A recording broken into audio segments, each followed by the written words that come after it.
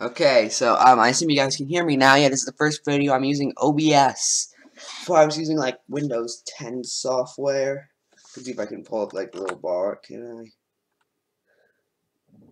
I? Yes, this is a game. Shh. Yeah, this thing. You might not be able to see it. It's the black thing, sort of center screen.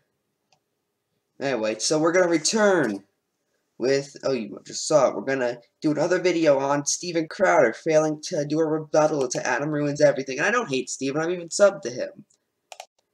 It's just when he mentions Adam Ruins Everything, what the heck? What the heck was that then? No, recording's still going. Did you guys hear that? It's like a done, like, you know, like when you turn a tablet on, like, it's a done. Maybe it was just me. But anyway, let's watch. I'm Adam Con. What's up with this? What's the point of this coming up segment anyway? It's like, coming up on Louder with Crowder, Adam Conover finds out he has, I don't know, herpes. However, Adam ruins that actually meaning anything, because he already ruined herpes being bad. Like, you get the joke. Over, and I'm running for president of Florida, Pennsylvania, and Ohio. I'm just gonna mute this and talk about how beautiful this black and white filter is, and how little of a point this serves. Like, seriously, what's the point of this? No, anything? No, no point? Okay, can we, okay, good. Adam ruins everything. Electoral College. This is something after Donald Trump swept the Electoral College. Not a historic victory, not a landslide, but a good victory. And he's lost the popular vote by a couple million votes. A lot of people saying, this is unprecedented. It's not. A lot of people saying, this is unfair. It's not. We need to do away with the Electoral College. We don't. Great argument, Steven. And of course, Adam ruins everything at college humor. Emphasis on the college, no emphasis on the humor. Oh! Wrecked! You wrecked him, Steven Crowder. I'm sure Adam Conover's just sitting there going, man, you know, Steven Crowder, he wrecked me so hard. They've talked about the Electoral College, and they've tried to do this whole rebuttal on the Electoral College, talking about why it's no longer relevant. So we are going to get into this piece by piece. Adam ruins everything. Hello? Namely correct information. Let's roll the Okay, first clip. Every 4 years, we hear the words Electoral College over and over again, but we never talk about what a ridiculous and, frankly, undemocratic system it really is. Oh, okay, undemocratic. This is the crux of the argument against the Electoral College, right? It's undemocratic. Yes. Yeah, this is the context of the argument against North Korea's system. It's undemocratic. Yes. People like they fooled. No, that's by design. Let's start with this. Okay, the Marley was dead to begin with. The United States has never been a democracy. North Korea has never been a democracy. And that's important, because if you understand it, you look through that prism, you'll understand why the Electoral College is necessary. And if you understand it, if you look through that prism, you'll understand why a dictator is necessary. I'm getting it, Crowder. I'm getting it. The man who once said liberty is not a passing concept and he's been rejected for generations. That's you, by the way, Steven. You were wrong. I understand now. You even said so. These are just a bunch of quotes that you have from some of the founding fathers or signers talking about how pure democracy is evil. I'm sure I could probably find a bunch of quotes from Joseph Stalin talking about why democracy is evil, but okay, I understand. It's one of the greatest evils, Benjamin Rush wrote, because pure... Yeah, didn't the Founding Fathers also know they weren't completely perfect? That's why they made the Constitution a living document. They're called amendments for a reason. Pure democracy is mob rule. Pure democracy is the mob of the majority can infringe on the rights of the minority. Now, I know that leftists love to act as though they're there to help minorities, but not when it comes to the Electoral College, not when it comes to someone over in flyover states. So that is the reason for the Electoral College. We are a constitutional representative republic. We are not a democracy. So if you understand that, well, then the rest of this is irrelevant. But most people don't understand that, and so there needs to be more convincing you. Let's go to the next clip. The Electoral College gives vastly more power to different voters depending on which state they live in. Bigger states. Nope, smaller states. If your state has less people, you have more power. Yeah. Let's keep going. Let's go to Oh! Beautiful rebuttal, Crowder. I'm sure, Adam is looking at that like, he's right. Because he said I was right. And I am right. I am Adam. I ruin everything. That's how I roll. Yo, I'm rolling. Then Adam, gets on his motorcycle. He's like, I'm rolling. Rock and rolling. And he's playing like, Mississippi Queen. You know what I mean. Mississippi Queen. You know what I mean. Next clip. Not too many people live in Wyoming, but they have 3 electoral votes, or 1 for every 135,000 voters. California is packed with people, but they have 55 electoral votes, or 1 for every 411,000 voters. Okay, so they try and show percentage-wise that there's more representation with Wyoming. But even if you look at it, 3 votes to 55 with California, it's pretty minute. Let's bring up another clip from everyone's favorite founding father, Hamilton. Let's bring up the Hamilton quote from Federalist Paper 68. The big reason for this is because you can't just have people pandering to a few big cities. Let's stop by New York, D.C., Los Angeles, San Francisco, Detroit in the 50s, promise them a bunch of stuff, wrap this up, and go home. You might have a point if the Electoral College was just one state is one vote over wins. Most states win. However, Crowder, that's not how it works. Each state has a different amount of electoral votes. So all you're really doing is changing the amount of states.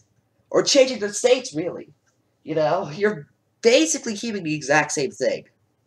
It's just on a different level, and you're defending it because, I don't know. So the whole reason to try and balance that power is because I know these crappy states that you think of as flyover states will continue. He never said that. We'll get to that. Like Wyoming, they can't have their vote drowned out by people who are corralled into big cities. I've talked about this a lot. This is why leftists want you in big cities. They want you on public transport. They want you to be dependent on... Wait, is that a leftist thing? That, people want you in big cities? I've never heard a leftist say that, really. Government services. They want you to think it's a sense of community, robbing from your brother through taxes and bigger government. That's why they want you in big cities. It sounds so nice. It sounds so nice. But God, Wyoming shouldn't matter as much. Let's get to the next clip. Who cares if the Electoral College is kooky? I'm kooky. I have 2 turtles. Okay, well, it gets worse because the Electoral College also creates swing states. Oh, I love the swing states. They make election night so exciting, kind of like when my turtles move a little. Well, exciting?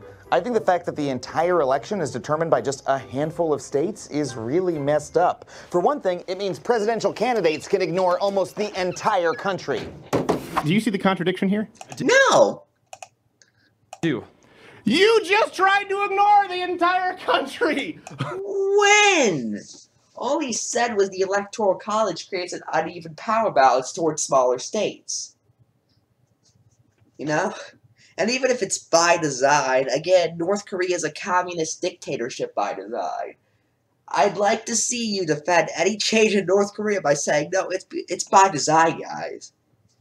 I don't think I'll see you doing that, Crowder. Fly over that. Flyover states. Fly over here. Wyoming. Why are they represented? No, now all of a sudden they care about the little guy, right? Because swing states allow them to ignore the voiceless in Wyoming, who, by the way, shouldn't really have that many electoral votes to balance the powers that be. Next clip, Jared. Hello, America. I'm Adam Conover, and I'm running for president of Florida, Pennsylvania, and Ohio. And boy, do I love Florida oranges, Philadelphia cheesesteaks, and whatever you people like in Ohio. The rest of the country can go suck a big one. Hi, America. I'm running for president for Florida, Ohio, Pennsylvania, Wisconsin, Michigan, Virginia. Swing states change, you dumbass. He never said they didn't. Swing states change. That's the whole point. Swing states don't say the same. Okay, did he ever say swing states are always the same? Did I miss that?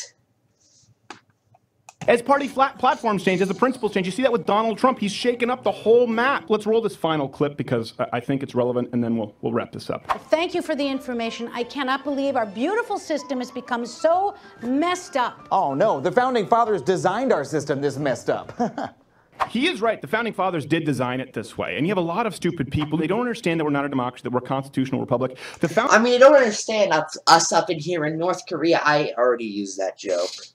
I'm sorry. Founding fathers, they spent more ink on this than any other branch of government. This was unbelievably important to them. The old quote on democracy is it's basically two wolves on deciding which lamb to eat for dinner. I'm butchering that, but that's the quote on democracy. Listen, swing states matter now. They campaign there strategically because these are actually generally areas of middle America, places that would be underrepresented if not for the Electoral College. Really, what would you do? New York, D.C., Los Angeles, San Francisco, Detroit back in the 50s where you promised. Okay, we're going to go over both of Crowder's arguments here. The first argument is states would be underrepresented.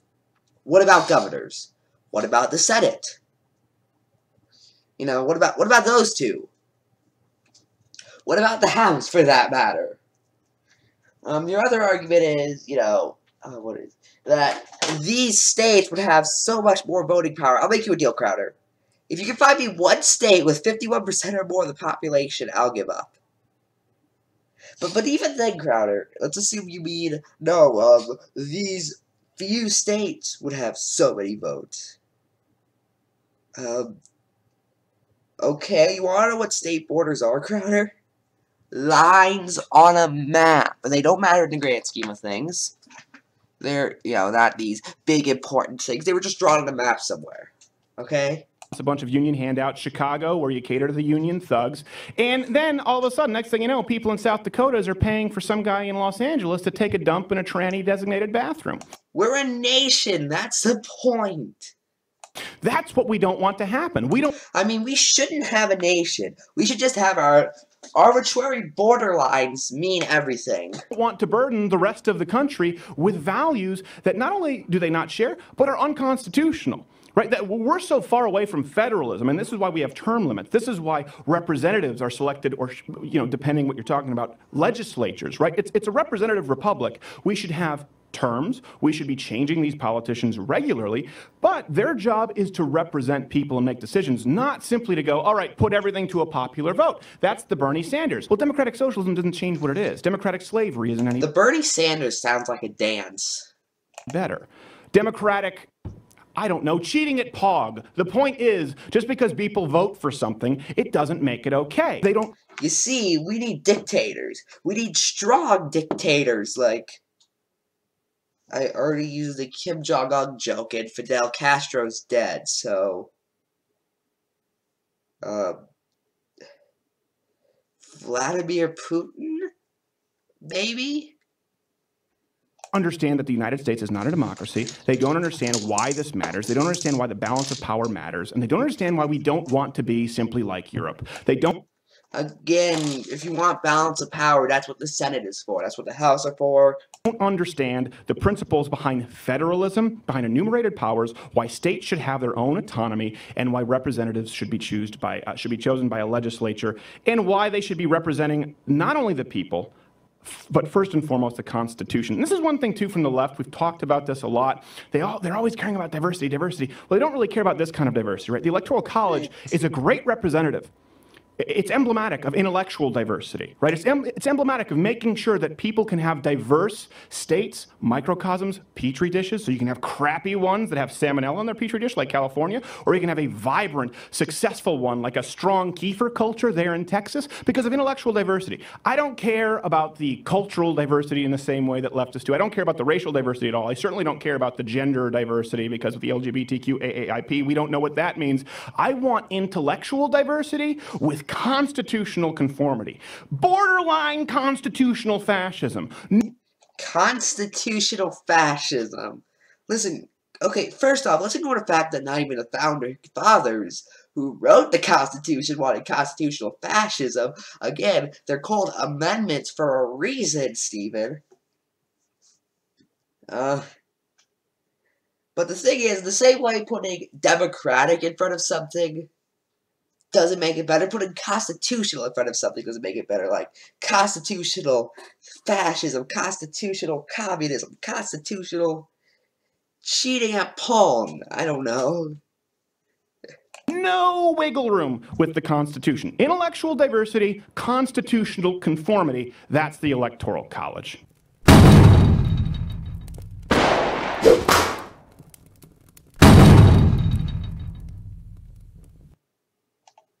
And that is Steven Crowder's latest failure at debunking Adam Ruins Everything. I hope you guys enjoyed this. I might do it again. especially with this full. Let's see. Oh, it went on for like 14 minutes. That